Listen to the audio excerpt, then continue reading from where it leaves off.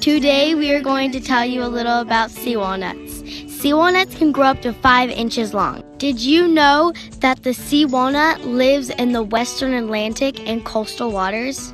Some people might think these creatures are jellyfish, but they're actually not. Comb jellies eat small plankton that is microscopic to the human eye. Interesting fact, the sea walnut refracts to make a rainbow light. It also catches prey with its mucus. Did you know they can lay up to 10,000 eggs? That's a lot of eggs. Last but not least, in the 1980s, the sea walnut took over the Black Sea Bay.